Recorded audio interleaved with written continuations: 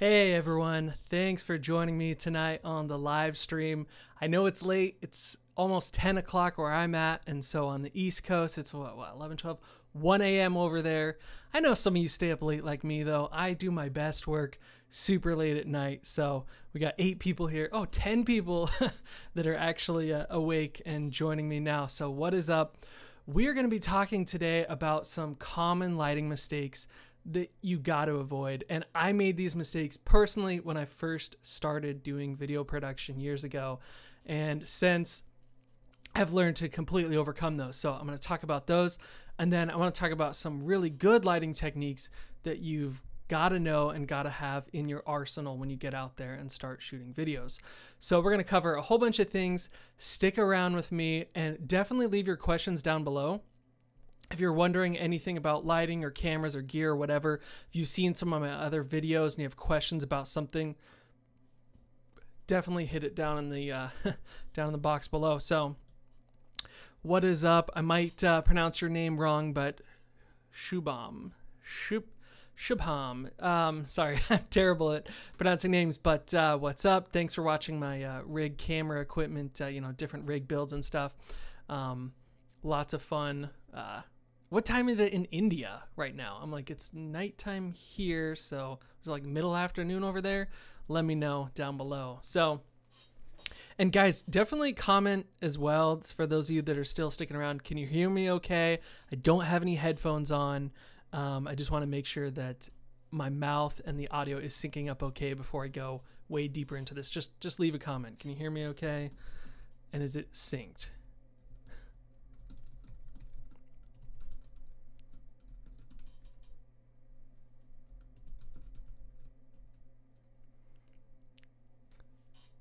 Okay, cool.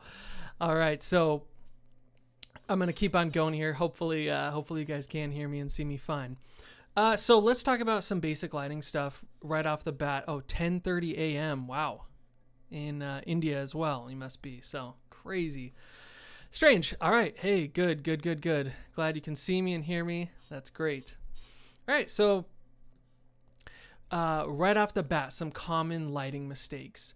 So when I first started lighting, everyone talks about 3-point lighting. It's like, it's the golden standard, right? Everyone's like 3-point lighting, and they just like drilled into your head. You watch all these YouTube videos, you read books and see like these diagrams about 3-point lighting. It's a lie. Don't do it. Okay, take that with a grain of salt, but 3-point lighting is not always the best thing to do. So I've done hundreds and hundreds and hundreds of interviews, tons of talking head shots. And the most common thing people do is, okay, I'm going to set up my key lights like I have right here, got it right just out of the shot. And then I'm going to set up a fill light and you're going to put it on the opposite side. So you have 2 lights pointing at someone's face, at the subject. And what that does when you do a key and a fill light is it creates cross shadows, especially if you don't do it right. So you'll get shadows, especially the nose shadow going across this way. And then that other fill light is going to create an ugly nose shadow going this way. And I should have pulled up some shots just to show you guys, but I have some footage like this where I have really bad cross shadows in my interviews. And I remember when I was first starting and doing 3-point lighting, I was going, why does this look so terrible? Like, it's supposed to be great. Everyone talks about how awesome it is, and it just was not working great. So, trust me, you want to try something different there. So it's okay to use a fill light, but definitely do not use it at the same brightness as your key light. So let's say your key light was 100% and your fill you put down to 50%, or excuse me, at 100% as well, then you're going to have 2 really hard lights creating those cross shadows. You might want to have your fill light much lower. It may be 40% or 50%, but even still, I do not prefer doing that because it usually creates cross shadows anyways, even if they're a little bit softer. So instead, you have this giant key light here, and I just have this coming through a softbox. It's nice and soft. And then on this side of my face, you can see that it's much darker. And depending on what you're filming, that might be okay. You might not need a fill at all. So if you were filming some drama or something, this is totally fine. And I actually like this look. There's a little bit of fill kind of bouncing back up from my desk, but let's say you wanted to bring that up. Well, instead of putting another light on the other side, save the money, don't even buy another light, and just grab a cheap little 5-in-1 reflector. So I'm going to grab that. So these things are super handy, and I use them all the time, especially the white side. So you can get this just out of the frame, and you can see how this is kicking back a lot of light to this side of my face now. So if I look right into the camera, you can see my face is pretty well filled, and I didn't even need another light, and it doesn't create these ugly cross shadows. So this is definitely a much, much better way to get a fill with just bouncing the light back into the face instead of adding another light and adding more shadows. And once you add another light, it might start sending shadows not just across the subject's face, but onto the background. Now you're going to have weird shadows going that way and weird shadows going that way on your background, and you don't want that. It's much, much better to just bounce the light. But let's say you can't afford a 5-in-1 reflector, or you just can't get your hands on one for some reason. You can use a really, really cheap white foam core or foam board, and this thing I believe was like 99 cents or maybe $2, and you can pretty much pick these up anywhere. You can get it at Walmart, you can find them at sometimes your grocery stores or the dollar store, super cheap, and this will do the exact same thing. Now I've just got it just out of frame, and you can see how it's nicely bouncing back some light into my face. And then take it away, more shadow side. So this is nothing new here. A lot of people know about bouncing light, but I just find so many people make this common mistake of saying, hey, 3-point lighting, I'm gonna have a key and a fill.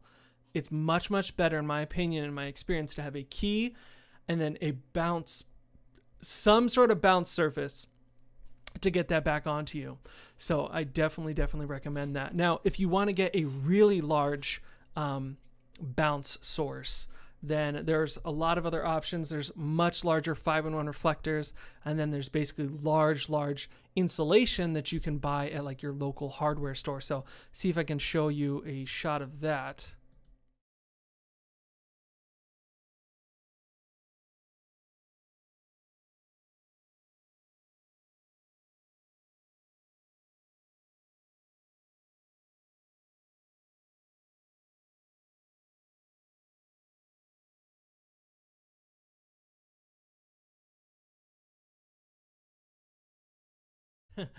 My live streaming skills, I'm still working on them. So I'm not even sure if you guys could hear me when I cut away to that. Hopefully you could, but that's a piece of insulation that you could buy that is 8 foot by 4 foot. So it's huge. That's just a ton of surface to bounce back onto your subject. And it was only $12.58 in the US. So that's definitely something you could pick up at your local hardware store for really cheap. So if you guys have questions about any of this, definitely, you know, like I said, put some comments down below, and I'll be happy to answer any of them about lighting. So, so yeah, we've covered first off. Okay, audio dropped off. Yeah, I think the audio cut out. Sorry, audio cut out when I went to the screen sharing. I didn't have the mic there, so sorry about that. Anyway, so yeah, the main thing: don't point 2 lights directly at the same subject. That's gonna mess it up. Now, let's talk about some other lighting mistakes before I get into some really good common practices. So another common mistake that I see all the time is people put a backlight, which looks really nice. Like I have a hair light on right now hitting the back of my head, and it looks good. It's kind of providing just a little bit of edge. You can see it kind of shining off the top of my hair. That's great. But sometimes people put backlights or hair lights on their subjects, but they blast it way too much, and it looks unnatural, and it just does not look good at all. So I'm going to turn up this backlight, so bear with me for a second, and I just want to show you guys just how different it looks when you go from like about 20% right now to 100, and this is a mistake you're going to want to avoid. So let's check it out.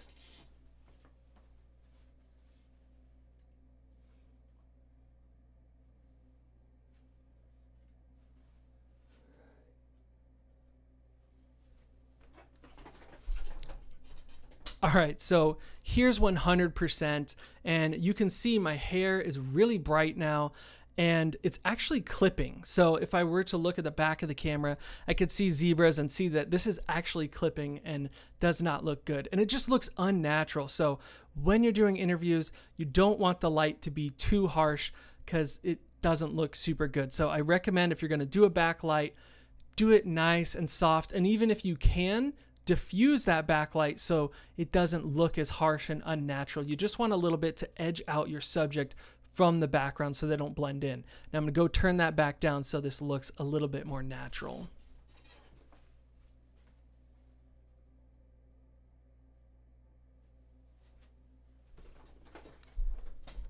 All right, there we go. Now you can see looks more normal. It doesn't look like there's a giant spotlight hitting the back of my head. Okay, so I'm gonna take a look at the comments here, see what you guys are up to. Jan says she likes that I'm discussing some of my previous failures. Yeah, I've had a ton. I can go back and look at so much old footage and things that I've shot, and yeah, it's cringe. It's definitely cringe, but that's good because it means I've improved and gotten better over the years. If you look back at your stuff from 1 year ago, 2 years ago, and it doesn't make you kind of go, ugh, then it's probably not a good sign because you probably haven't improved that much. I can look at stuff that I shot 6 months ago and go, oh, why did I do it like that? So you definitely want to be improving constantly, and that's okay. Some of my old stuff was definitely not good, and you can see some of that on my channel if you go way back. Oh, okay, so you're saying that audio is only on the right because you're in stereo instead of mono.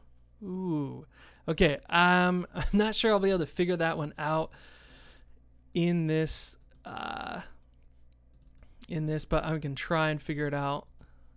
Sorry, guys. Let's see if I can figure out how to change the audio to dual left and right, that I will, but I don't think I'm gonna be able to figure it out. So you can hear me okay, just on the right side. For the next one, I'll figure that out. Live streaming is still very new to me, and at least just doing it personally. I do a lot of live streaming for work, but it's a different setup with more professional equipment than even we have here. So hopefully you can still hear me okay, but thank you, La Hamada, for pointing that out. I'll figure that one out. All right, and then we have another comment from, I'm sorry, I'm butchering names today. Kataju? You say, can you please tell us the cheap lights that are available in stores like IKEA? Okay, so yeah, so some cheap lights that are available in IKEA. So I made a video a few years ago, I think it's maybe 1.5 years, almost 2 years ago now, about some really cool like LED tube lights that they used to sell, and they were called Spanced lights. They were limited edition, but they were just really, really cool tube lights that you could buy for pretty cheap. I think they're maybe $50. But they no longer have them. They are limited edition. So there are a ton of other cool lights you can get from IKEA. I'd have to look that up and see what ones there are. I have like different practicals. They have so many cool, interesting lamps and stuff that you can use in your backgrounds. But as far as using them as like main key lights for shooting videos, I'm not sure that I would recommend buying IKEA lights like that. They're more of just good practical lights for your background. All right, so, okay, some of you are still saying that you can hear me okay. I'm glad.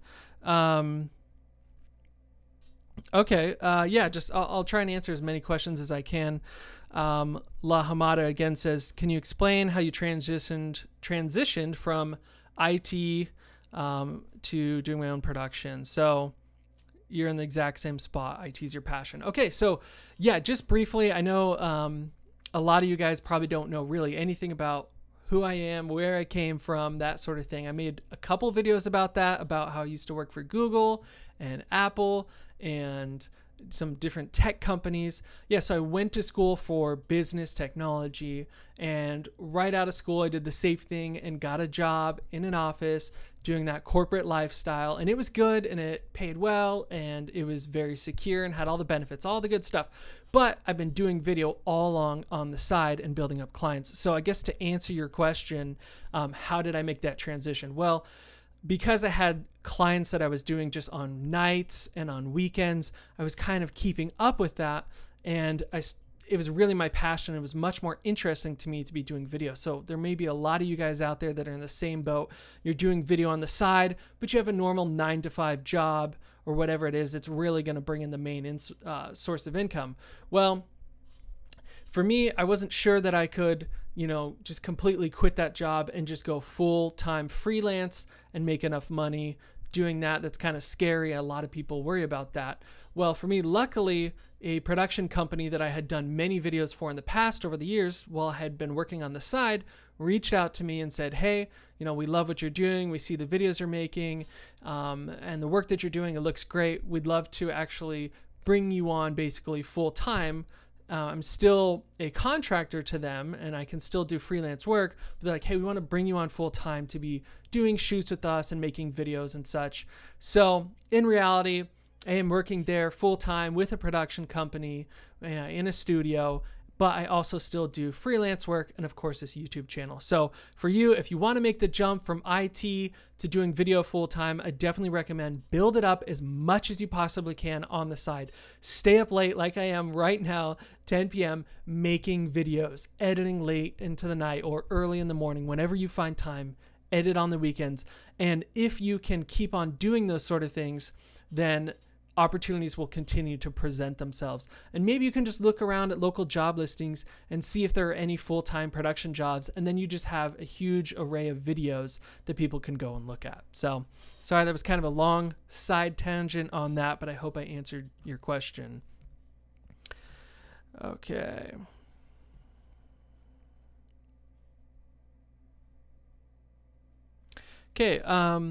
Summit says, can we get creative in outdoor shoots with sun as the only lighting source? Yes, you definitely can. It's obviously much more difficult to control the sun, but you can get creative with it. So first of all, if you want a really hard light looking source, you can go out in the middle of the day and shoot under direct sunlight. There are a lot of shows and movies that do that, especially Westerns. They prefer to shoot out in high noon, and it gives it that really moody look, especially with, a hat on and their shadowed faces and such. But I would say if you actually want to control the light, the best thing to do is use diffusion. So actually that loops me right into, hey, here's some ways you could use diffusion with either, video production lights like I have here, or out in direct sunlight. So I'm going to grab a large piece of diffusion that I have right here. So stick around. I'm going to show you exactly how to control the sun. So I know this is going to be echoey because the mic's far away, but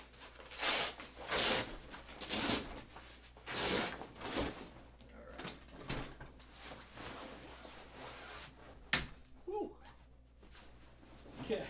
So this big boy is a 4x4 diffusion. And I'm smacking things all over the place here because it's huge.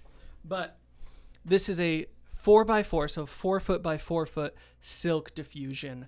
And this is perfect for, of course, diffusing normal video lights or the sun. And I've actually used this on many shoots outside. So you throw this onto a C-stand and get it blocking the sun just right so that your subjects are now in really soft diffused light, and it makes their faces look so good, their skin tones look so good, and I can't recommend it more. If you're shooting out in bright sunlight, one of the best ways to control that light is just to diffuse it with something like a giant 4x4 silk, and that'll make your lighting look so much better. But if you can't afford something like this, or you can't travel with something like this, because this one doesn't break down, it's from Matthews and it has a full metal frame, you can't actually fit this in a lot of cars. Like I can't get this to fit into a sedan, but I could fit it in the back of an SUV or my truck. So if you can't afford something like this though, I think it's about $130, so not bad, definitely worth it, and it'll last probably a good decade. But let's say you can't run around with something like that. We'll go back to the 5-in-1 reflector. And I honestly, I think I've had this 5-in-1 reflector for 7 or 8 years. And it's a cheap one from Newer that I bought on Amazon as like one of the very first things I ever purchased when I started getting into filmmaking for like, I don't know, 15 or 20 bucks. And it's still good all these years later. Definitely pick one up if you don't already have one. But that aside, it has diffusion on the inside. So I took out that outside layer, and now we've got another source of diffusion. So this obviously will do the exact same thing as that large 4x4 silk. And you could get this on a stand or have someone hold it. I've done that so many times. Just have another person hold it up, diffuse the light on your people outside, and you're going to get much, much softer, more beautiful lighting on your subjects. And then when you're done, obviously just break it down, throw it in your bag or your box or whatever, and you're good to go. Much more portable and, you know, than a giant 4x4 silk. But I guess to answer your question, hopefully that's one of the best ways to control sunlight when you're outside. And I'll get into even more ways as we continue down the video here. All right. Just taking a look at your guys' comments. All right. Yeah, La Hamada again. Hopefully that was helpful. My comments on switching from IT to production. And Newer definitely has really cheap video stuff, but I found that a lot of it has been pretty good for the price. And yeah, so Summit. Hopefully that helped with the lighting outside stuff. Hopefully that made sense.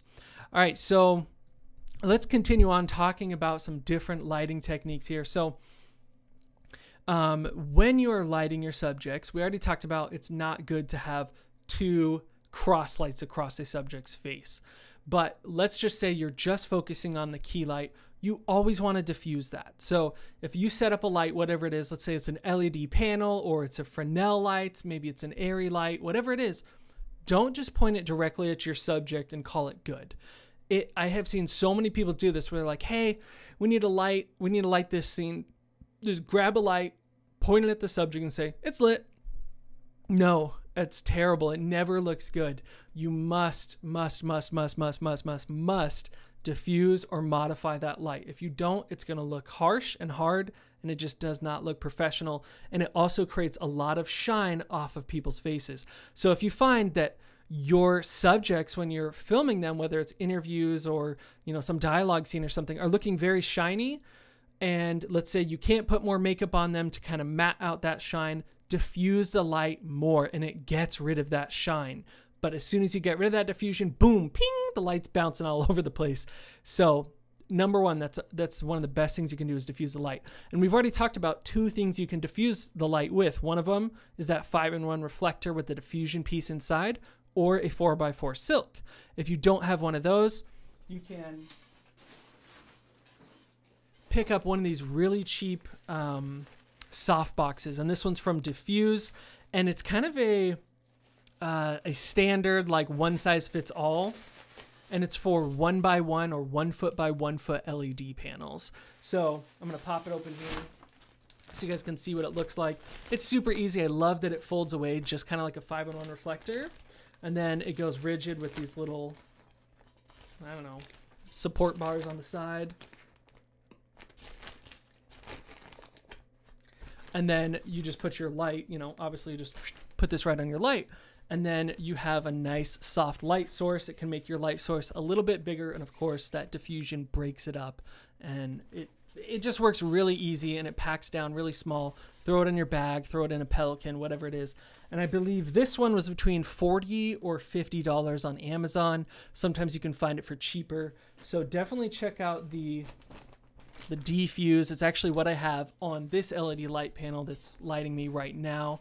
And they come in different shapes. They have square and they have circle. Honestly, I recommend the circle, and here's why. The best light in someone's eyes, the most natural looking, is a round light. So when you talk about getting an eye light, and cinematographers talk about this all the time, like all the time I hear them saying, hey, you know, we're filming it, and to get an eye light, we just put a little light right here, et cetera, et cetera. So to, you know, to lighten up the eyes and make it look like the people are alive and not dead. So the best looking eye lights are round. So I prefer round softboxes because in nature, things are round. Normal lights are round, the sun is round, but a large square eye light in someone's eye doesn't look as natural. So I always recommend the round softboxes if you can go with that. All right, so take a look at these comments again, see what's going on. Yeah, so Magic Mike Films says, what kind of light are you using for this live video right now? So like I was saying, I'm using one of these little pop-up soft boxes. It's just out of the frame, but it's a round one. You can kind of see it in the reflection of my glasses right there. Little round soft box, and I'm just using a 1x1 LED light panel. This one is from Falcon Eyes. It's an RGB. I just have it on normal 3200 Kelvin. That's another thing, just a little key, like a little I don't know, pro tip for you. Skin tones usually look best at 3200 Kelvin, a warmer color temperature. You can definitely light skin tones with daylight at 5600 Kelvin. That can look amazing and fantastic as well. But I always prefer 3200 Kelvin because people like to look tan. They like to look warm and alive. But when you put a cooler blue light on them, like 5600 Kelvin and above, they can start to look more ghostly and dead, and you don't want that. So I prefer a warmer light. Of course, my camera is also set to 3200 Kelvin, so white looks white, but even still, it just looks warmer. So that's the one light that I have on here for the live setup. And then if you're just joining now, I had a lighting setup in the back there, and it was, it's our hair light, and I was showing people how you could turn it up really bright or not. But that is a Aperture LS Mini 20D. And so that's kicking some hair light back here. It's daylight balanced, so it looks a little bit cooler. And then I have two RGB LED light bars just out of frame, giving us that kind of cool green and blue cast. So yeah, 1, 2, 3, we got 4 lights set up in here. So that's the lighting setup here. So hopefully that answers your question, Magic Mike Films. All right. Taking a look again at your questions. I'm like the worst at talking while looking at your questions and trying to like think. So sorry for the silence, but let's take a look at what else is going on here. Okay, La Hamada, great question. He says, what's your advice on lighting with 2 or more different light temperatures? I do that all the time.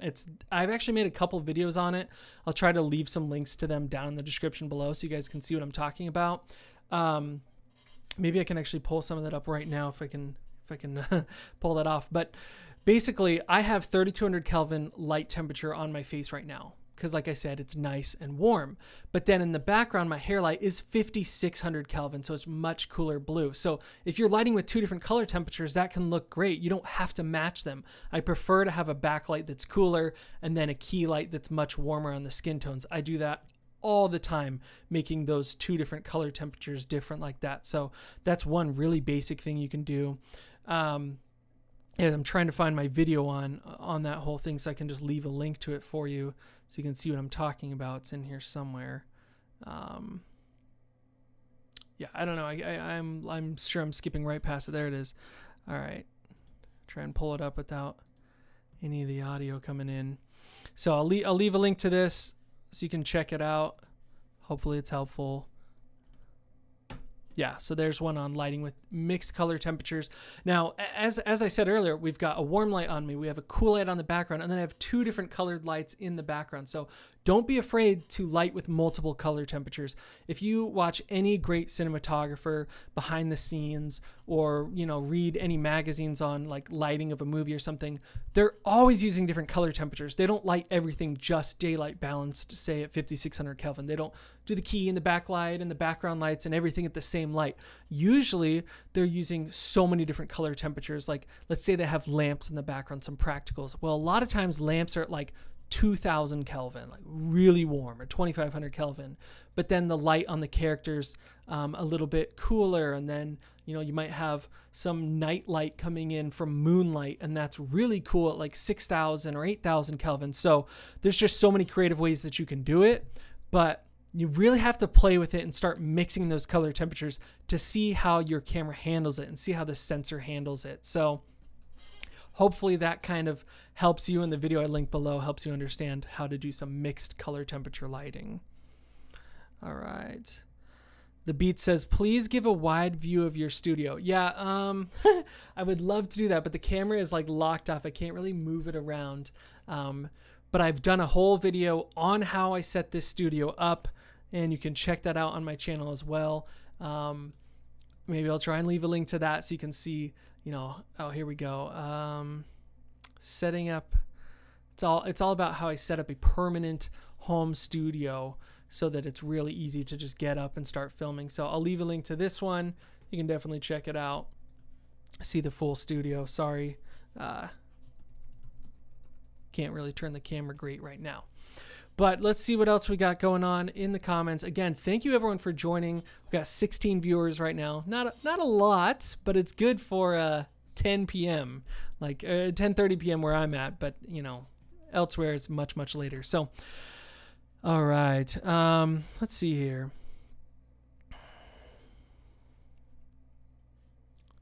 Okay, couple other questions. Johnny D is asking about the XT30. So I believe that's the Fujifilm XT30. I haven't used it before, but I just got the Fujifilm. And I just made a whole video about this. I posted it on the channel yesterday, the Fujifilm X-T4. And I'm already really loving this camera.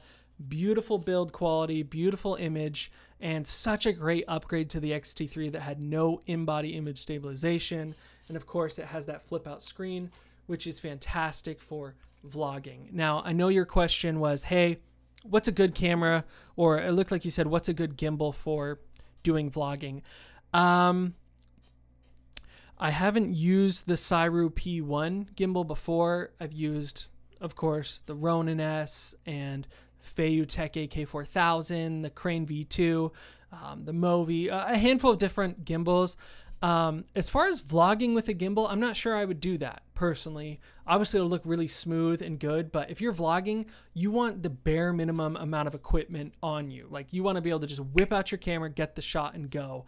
I think setting up the gimbal, you'll find out will be way too much of a pain to like get it all turned on, rigged and hold it out, and it'll be really heavy. So I recommend if you have a flip out screen or you can throw a monitor on there, just hold it as smooth as you can. Use a wide angle lens, possibly a lens with optical stabilization, because you said, hey, that camera doesn't have in-body image stabilization. Try to get a lens that does have stabilization, or just hold it as smooth as you can.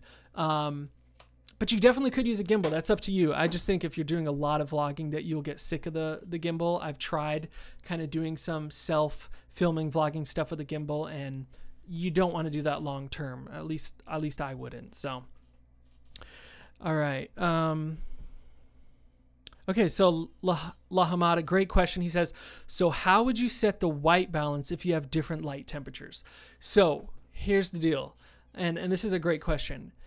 Whatever the key light is in your scene, you want to set the white balance in your camera to that so that humans look normal, so that their skin tone looks normal. So right now, 3200 Kelvin soft light right here being my key light. So my camera is also set to 3200 Kelvin for the white balance. So my skin tones look normal and white looks white. You can see I have a little white logo, a little alien on my shirt, and he looks white. So that's where you want to set your white balance to. Now, the daylight balanced hair light behind me is 5600 Kelvin, and you can see my hair looks a little bit bluish, but that's okay. Now, let's say I'd said, hey, I'm going to set my Kelvin in my camera to daylight balance.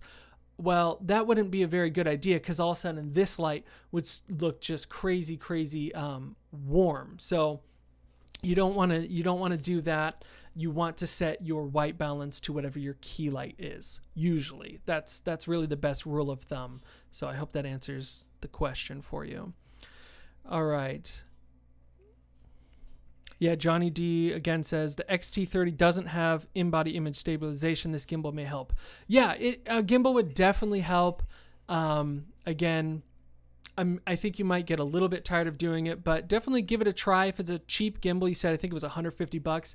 Give it a try. See how well it works for you.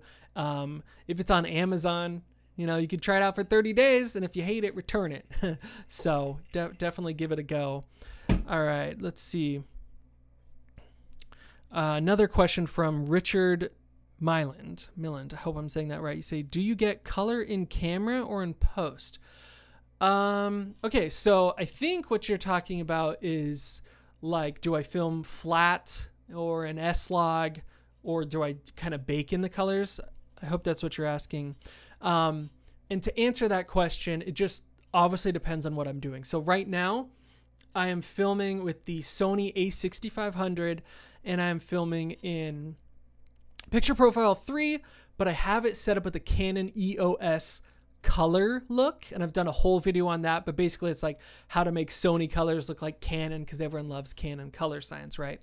So I have that, and it's baking in the footage obviously, but I'm doing that because this is live and I'm not going to be doing any color grading. If I had this in S-Log right now on the Sony, it would look terrible. It would look flat, no contrast, obviously. So for live streaming, I'm definitely baking in my color.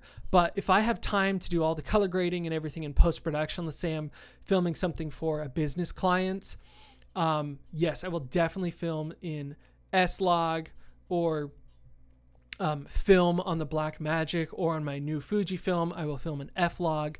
So of course I'm getting the most dynamic range possible for my highlights and my shadows, and then I'll do the color grading later. Usually I'll add a LUT as a starting ground to get it kind of to a Rec 709 space, and then I'll do my creative color grading after that. So hopefully that answers your question for lighting, or excuse me, for coloring in camera.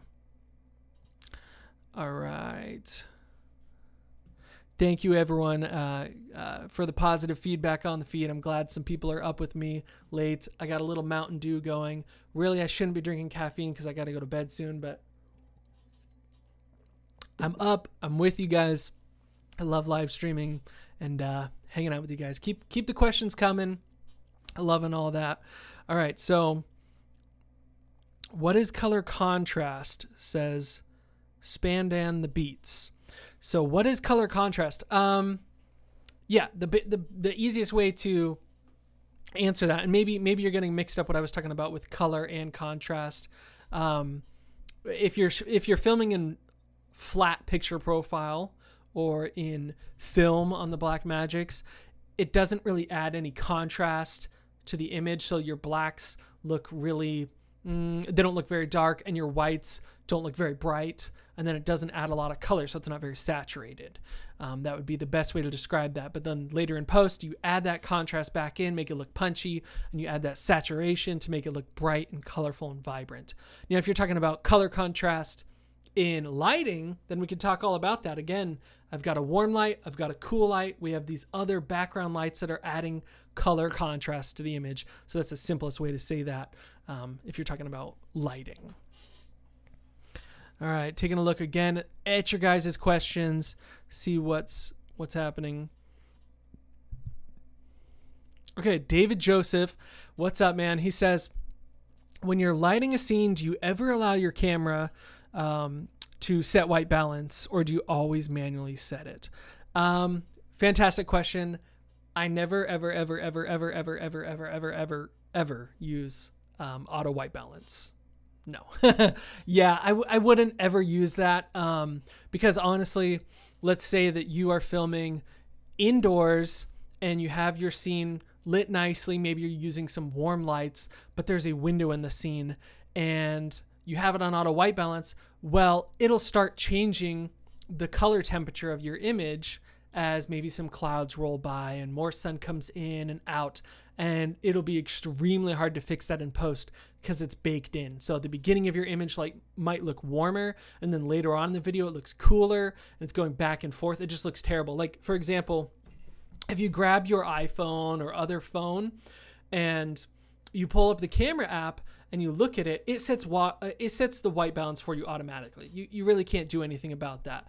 But let's say that you kind of have a light behind you and then you kind of turn towards the sun. All of a sudden the white balance is changing again. So that's just a really good example of how the white balance constantly changing looks bad. So definitely set your white balance manually and leave it there. If you're not sure what your white balance is supposed to be set to, a good general rule of thumb is that lights indoors are typically tungsten at 3200 Kelvin, but a lot of them can be, LEDs now that look cooler. And when you're outside, typically for daylight, it's 5600 Kelvin. So that if you want to use auto white balance, or you don't know which Kelvin to go to, usually there's icons on it that you can set for indoor lighting or outdoor lighting or cloudy, and you can just click on those icons and it'll get you close. But I definitely recommend doing some research and learning what's the best white balance to use. So Yeah, and sorry, I'm like fixing my glasses a lot. I don't ever wear glasses. I just got these during this whole lockdown. I haven't worn glasses for like 15 years, so still not used to it. All right. Taking a look again at some of your questions. Let's see what's happening.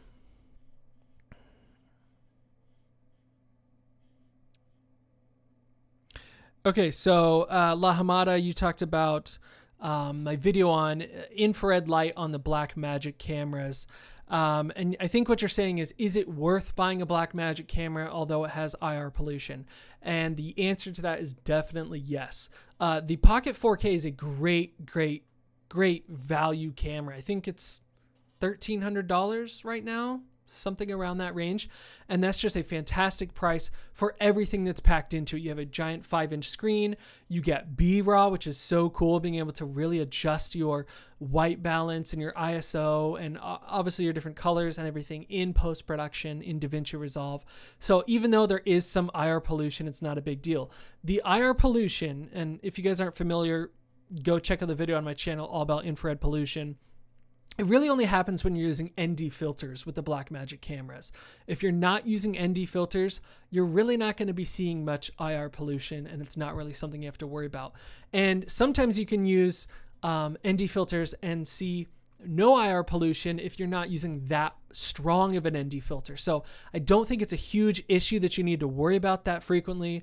And if you are using a lot of ND, just get an IR cut filter like I showed you in that video. Definitely recommend the Blackmagic cameras. Really great cameras. Or, like I've been saying, the new Fujifilm X-T4 or X-T3. It's a little bit more expensive than the Blackmagic, but it shoots in F-Log, and you can get full 10-bit 60 frames per second out of this camera. So it's an absolute beast. It has better battery life than the Blackmagic. It's obviously a little bit smaller, easier to balance on a gimbal. I've been really liking this. I'm not going to switch completely over to this. I'll definitely be using my Blackmagic Pocket 6K still, but this is a great camera, so I can't recommend it anymore. Okay, so Scott Stevenson, what's up, man? Says, what's a low budget way to double break your key? That's easy. Honestly, I was showing this earlier. If you had just joined us, we have the 5-in-1 reflector. Woo! One of my favorite little devices. You could buy 2 of these to double break your lights. You can get really cheap diffusion to double break it. Most LED lights come with some bit of diffusion that you can throw in there. Like, let's see. Where is it? Okay, some of my older, cheaper LED lights came with this little bit of diffusion. It's frosted. It doesn't do much, but it directly connects to the light magnetically.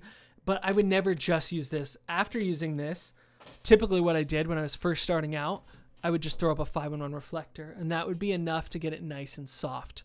But if you want to double break it, definitely use something like a softbox and then put another piece of diffusion a few feet in front of that. Don't put it right on top of the softbox. If you layer them, for example, like this, and I'm showing you guys this because I see this mistake all the time.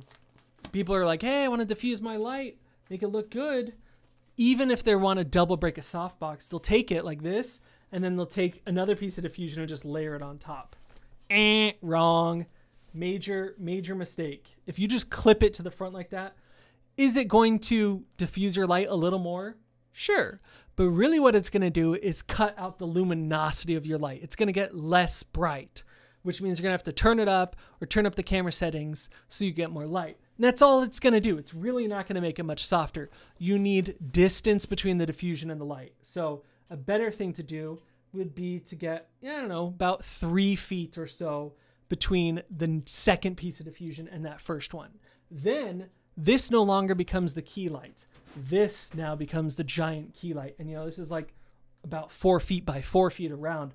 That's a big, beautiful, soft light. So hopefully that answers your question about double breaking. It's really simple. You don't need anything fancy. Just make sure you get that second piece of diffusion a few feet away from your first one so that the light can fill that whole surface area and make it really soft and gorgeous. All right.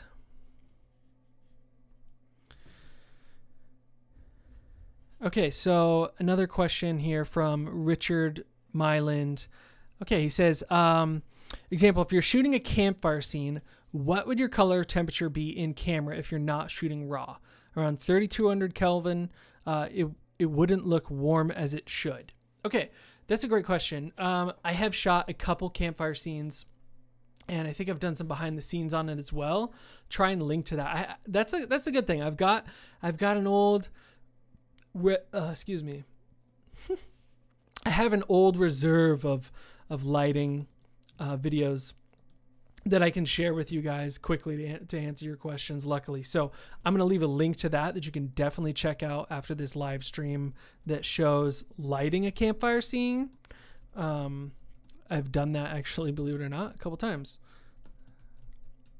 But essentially what I would do is, if I'm lighting a campfire scene, I'm going to key light my subjects really warm. So the warmest that my light can go. So if it can go beneath 3200 Kelvin, let's say it can go down to 3000 or 2800, I'm going to light them like that. And then I'll set the color temperature in my camera a little bit more warm than that. So let's say your color temperature of the light on your subject is 3000 Kelvin. In camera, instead of matching that at 3000 Kelvin and making white look white, I want them to look a little bit warmer. So maybe you can go 400 or 500 Kelvin above that in camera. So 3000 on the light, and then on the camera, go to 3400 Kelvin or 3500 Kelvin. And that'll make their skin tones look extra warm. And let's say you have a 3200 Kelvin light on them, because that's the warmest you can go. Well, in camera, go maybe 3600 Kelvin, set that custom white balance, and they'll look a little bit more warm. That'd be my best recommendation. But if you're actually have a fire, it'll naturally just glow really warm. That's what I did in that little short film I just linked down below for you. It glowed really warm and made it look really good. But now it's a little bit cliche, but I love it. And I think a lot of cinematographers and videographers out there love it. I love that blue look of nightlight and moonlight. I really do. I just like that blue and cyan look. So when I shoot those night scenes with those warm lights from a fire or whatever night, like street lamps or whatever, I always try to add that cool blue look. And you can do that just by using a 5600 Kelvin light, but having your white balance in camera at 3200 Kelvin. So that daylight balance will look extra blue. But if you want to give it a real punch of blue, throw a CTB on there or color temperature blue gel on there to make it even more blue. And that'll give you really great color contrast in camera. Very blue and very warm. So hopefully that answers your question. I know this is kind of technical. Some people are dropping off. I'm sure it's getting boring on that, but we'll try and keep going. All right. So yeah, Johnny D says, have you customized the settings on your X-T4? Yes, I have done a couple customizations on this. Again, this is brand new. I literally got this just a couple days ago, so I'm just starting to shoot with it. But I did a custom button on the top for zebras to quickly turn them on and off. And then I have the histogram on this custom button. But there's so many custom buttons on this. It's sweet. You can do, I think, 7. And I haven't customized them all yet because honestly, it came with pretty much everything I need really, really well set up. But the most recent video I posted on this channel is all about how I set this camera up. So definitely watch this after the stream because I dive into my settings on that camera more. All right, another little drink break here. All right. Okay, Spandin the Beat says, is the Sony A7R IV good for documentary films? If you already have the Sony A7R IV, yes, of course. Whatever camera you own and have is great for documentary films or making videos of any kind. Just start with what you have. The first camera that I started on, like seriously, was the Canon Rebel T3i. You can get that camera for like $200 now used, but it's still a great camera. It's the first one with a good flip out screen, 1080p video and 30 frames per second. I love that camera and I just beat it to death with all the videos that I made. So yes, that's a fantastic camera for really photography and video. But if you're looking at that as one, hey, should I buy this for documentary filmmaking? No, I probably wouldn't. It's definitely on the more expensive side. The A7R line is more expensive than the A7S, which in my opinion is better for video. It has better low light. You're still getting that full frame image.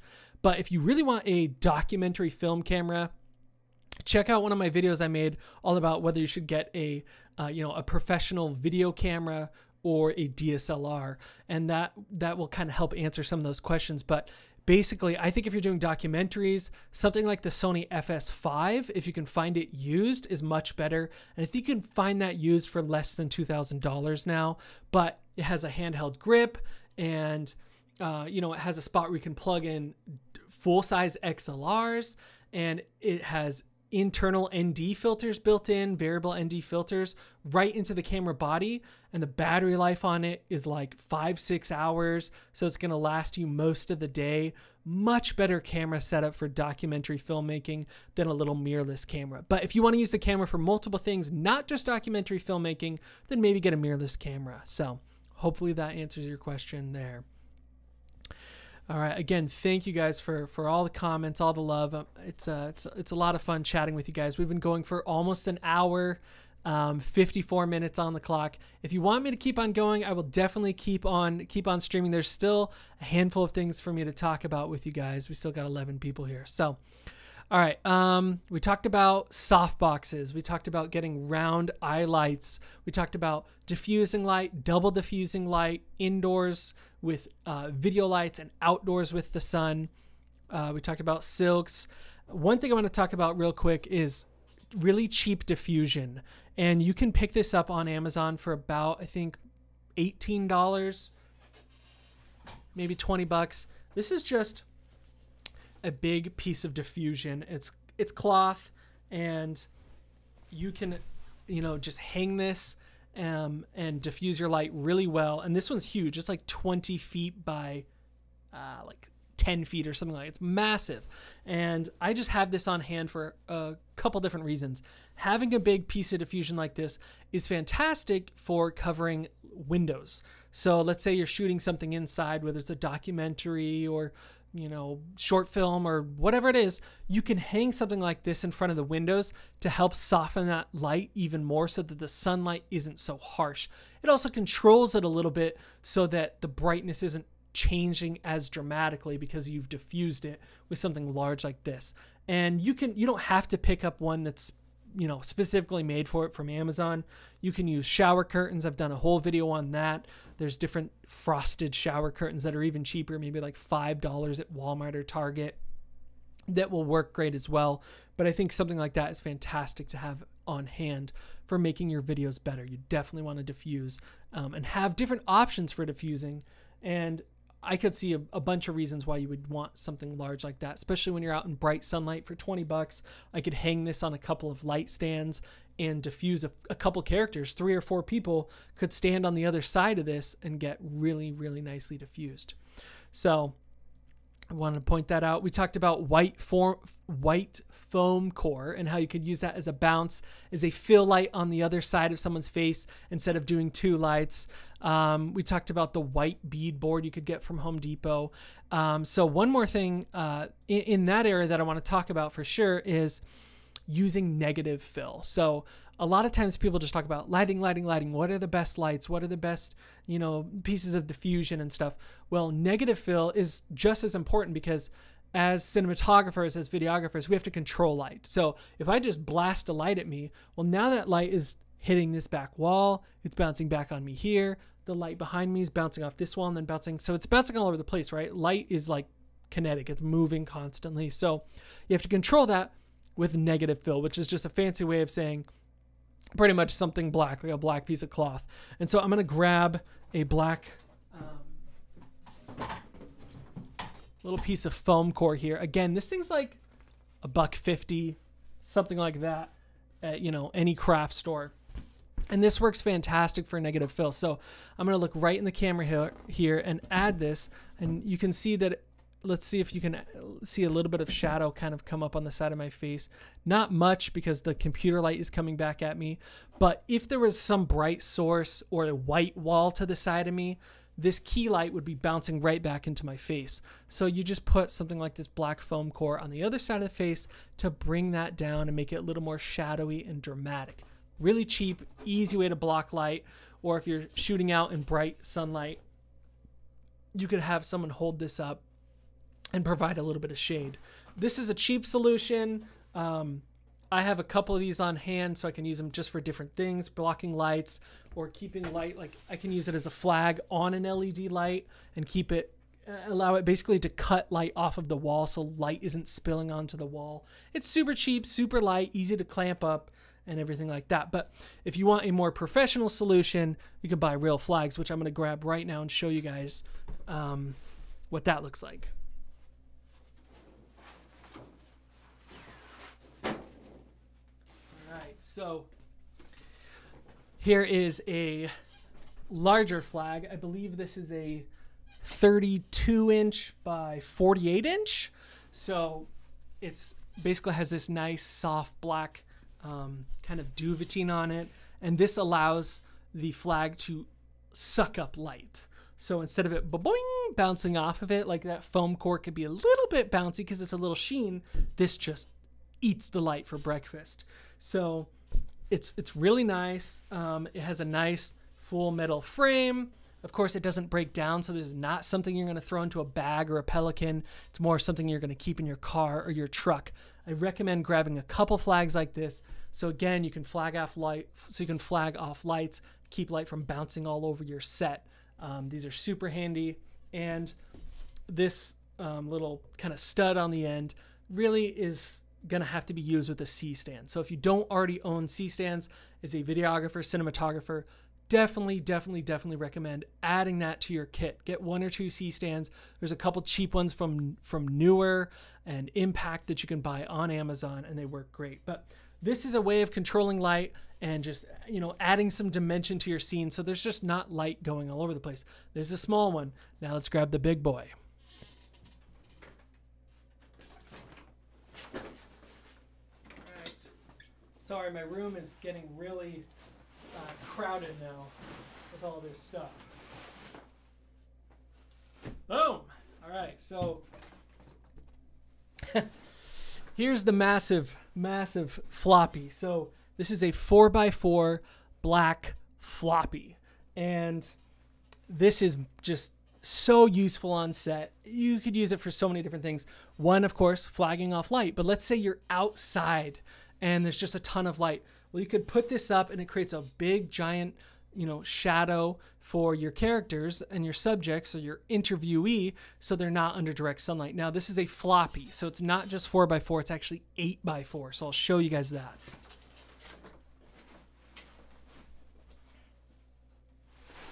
Let's see. Woo.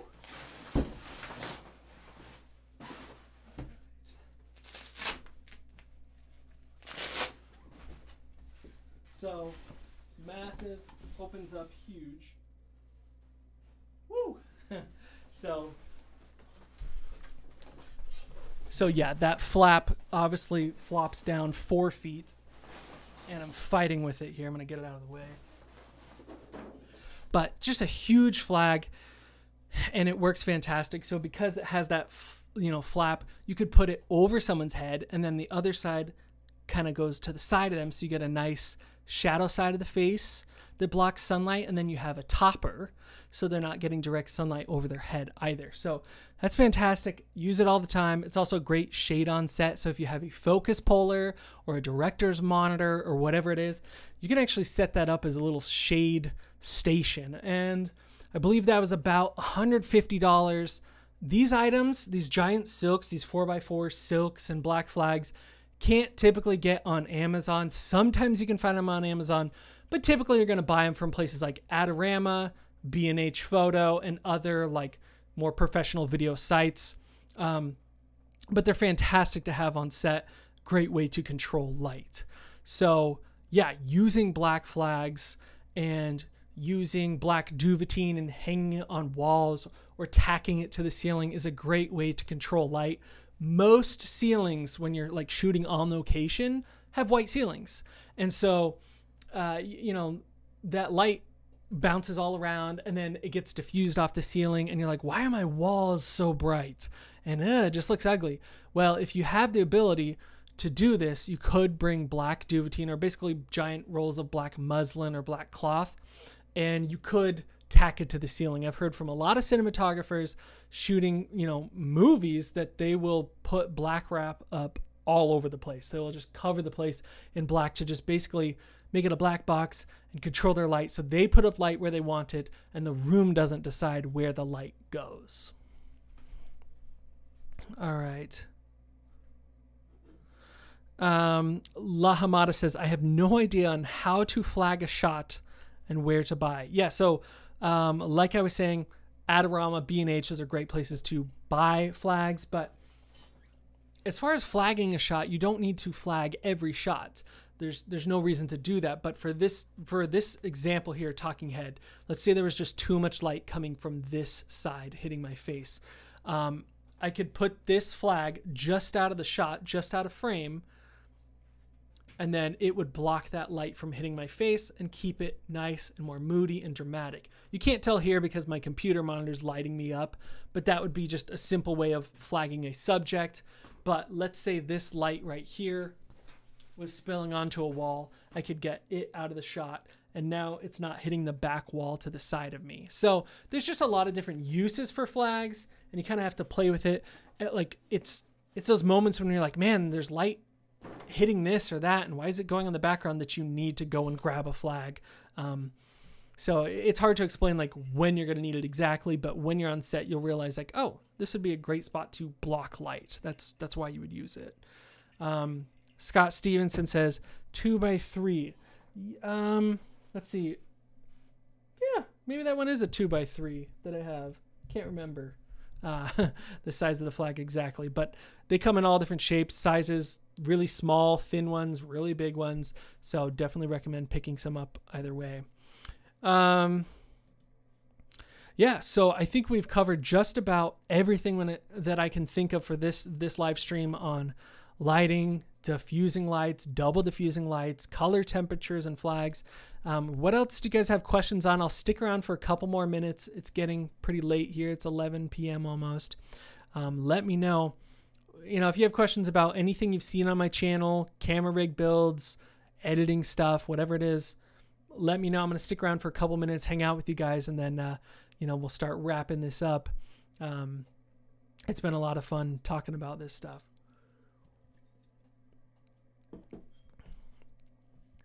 All right. Okay, Richard Mylan says he wanted to buy proper C-stands but couldn't find them.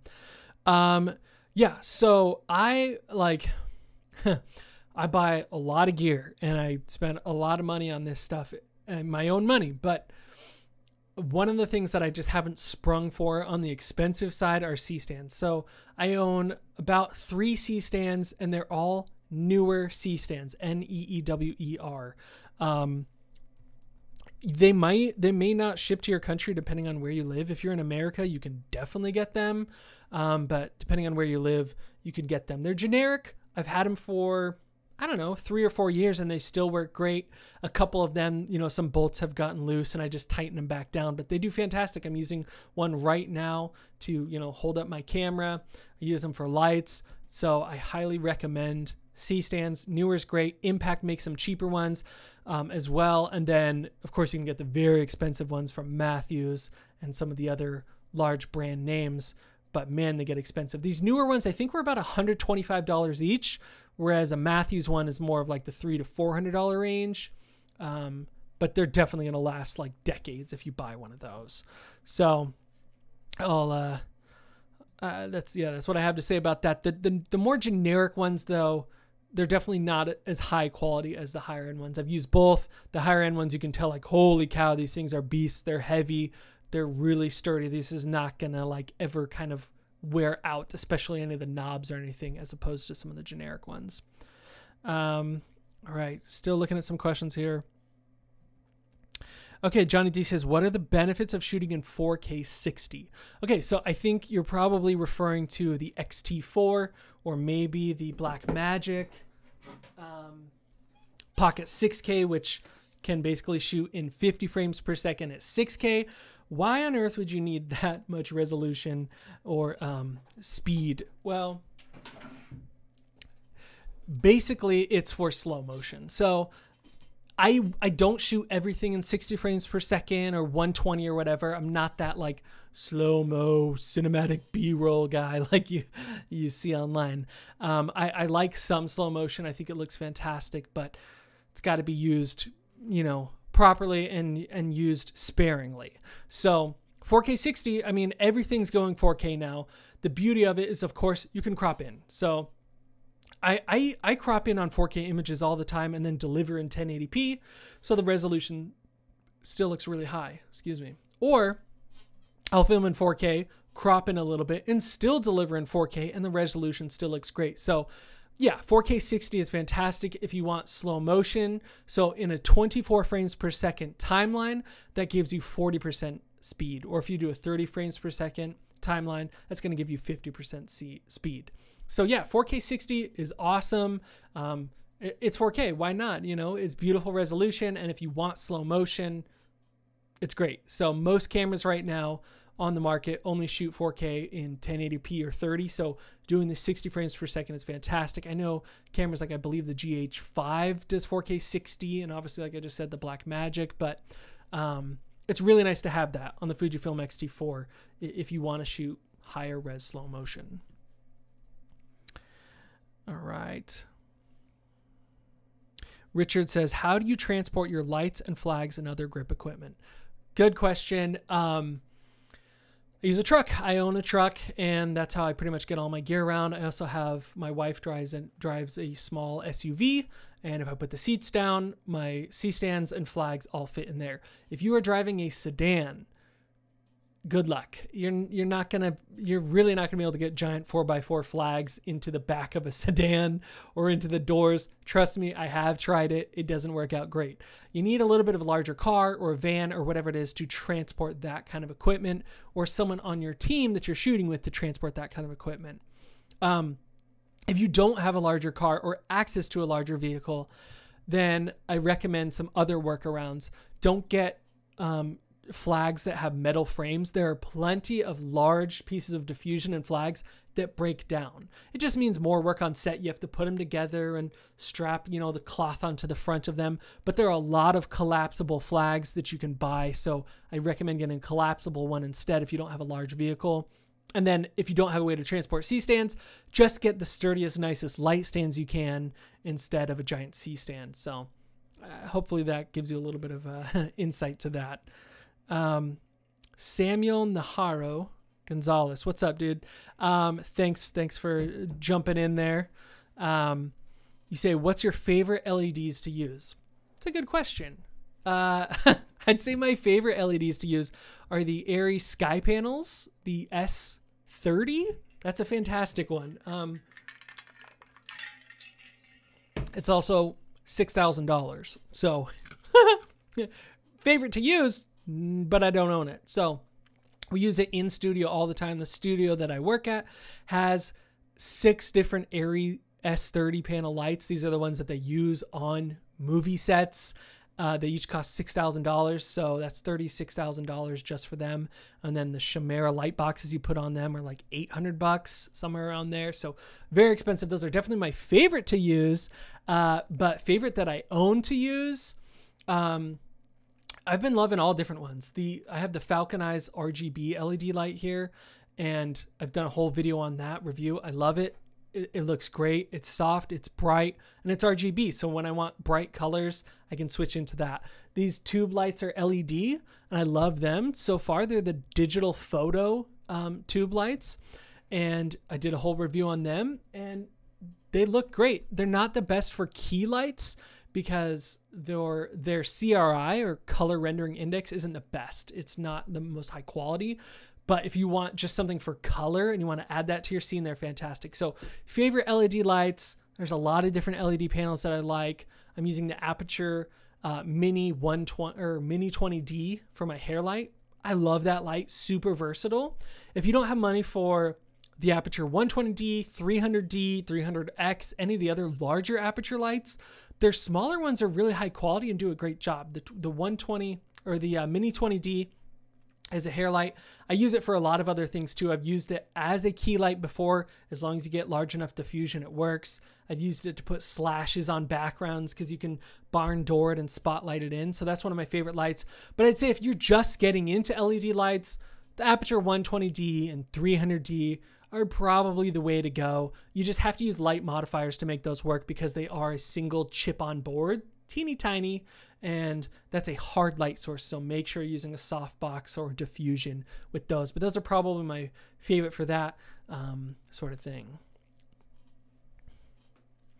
All right, so yeah, if you guys don't have any more questions or things on lighting or cameras or whatever, we'll kind of wrap this up. It's been a lot of fun with you guys. We're an hour and 15 minutes into this. I guess I could stay up all night, but I got to get up in the morning. We got some live streaming to do, a couple different videos we're shooting tomorrow. So I got to get to bed soon here, but any other questions, I'll be happy to answer them before I sign off. Okay, Richard says, have you tried the Godox or Nan lights? I have not tried the Nan lights yet, but they're very, very similar to these digital photo ones that I have. They're all coming out of China. They're probably coming out of similar, almost maybe even the same manufacturer. These are cheaper, much, much cheaper. Go watch the video on my channel about these RGB tube lights. It's one of the more recent ones. And they're very similar to the Nan lights in terms of power, brightness, colors, effects, everything like that. So I'd actually recommend these over the Nan lights just because they're cheaper and they do the exact same thing. Pretty much the same quality. They have internal rechargeable batteries in them. And then as far as the Godox lights go, I have used the Godox light once on another shoot with another YouTuber. So he had it going into a softbox. It worked fantastic. And I was pretty impressed with it. It's very similar to the 120D from Aputure. So if you're looking for something more budget, you don't want to spring for the Aputure lights. I haven't bought a 120D yet or 300D yet because they're over $1,000. And that's a lot of money for a light when you got to buy a lot of other equipment too. So I definitely think the Godox lights are a great way to go. Just make sure you're diffusing or bouncing that light, because just anytime you just point a light right at someone, it's not going to look super great. So once you bounce or diffuse a light, it can look fantastic. Just about any light. You can buy really cheap LED lights. I have some old LED lights, softbox panel lights that I own that are newer ones, and they're on the cheaper end, but as long as you diffuse it and get it looking soft, it looks pretty good. So yeah, hopefully that answers your question there. Anyways, other than that, guys, thank you so much for hanging out with me. I love all the feedback in the comments. Tons of fun. So good time, late night stuff, drinking caffeine. I got to go to bed. I'll still probably pass out, but thank you guys for dropping in. Hopefully I answered some questions for you guys on avoiding some lighting mistakes. What are some good lighting techniques that you can have? That sort of thing. So, all right. Yeah, sorry. Yeah, I'm just signing off here, but Sebastian Morales, sorry, to answer your question really quick. You're talking about the Format high-tech holder system. It's a matte box with ND filters for $150.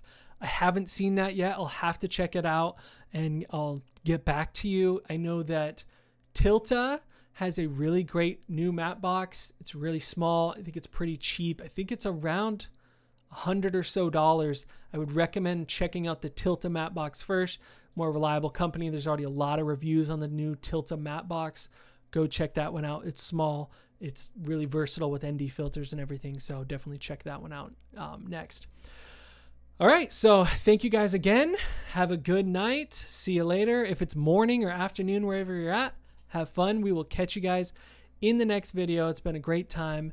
See you later. Signing off. Watch my next videos. Make sure you guys are all hitting the bell notification and subscribed. It's been a ton of fun. I will see you guys later on. Have a good night.